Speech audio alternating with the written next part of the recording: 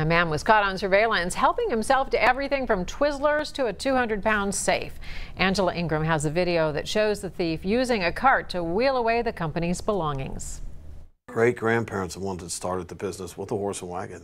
The hard work of a married couple who built a business more than 100 years ago is still standing. The location has changed to Bond Hill, but the same family pride in the business is still here. We worked with our father and our grandfather all the years, and especially on summer vacation times, whenever school was out. Pick's Produce employs roughly 25 people, supplying smaller businesses and restaurants with food.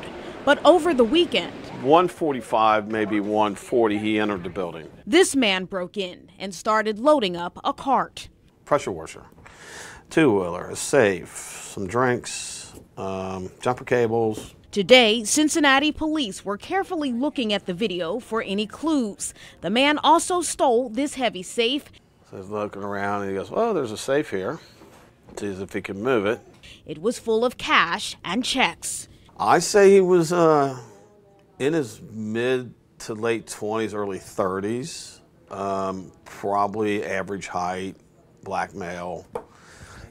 Nice little growth on his face. Last year, the mom and pop had another theft. Someone stole the company's produce truck. It was later found in Cleveland. For a small business, these thefts hit hard, but the family will continue to push forward. More than likely, it's going to affect the cash flow a little bit. It's also going to affect the insurance. James Pichichero also thinks the thief may have been in his business before, perhaps as a temporary worker. He says the man seemed to know where those security cameras are, and some of them are not that obvious. Paula, back to you. That's what I was thinking. It looks like he knew his way around. Thank you, Angela.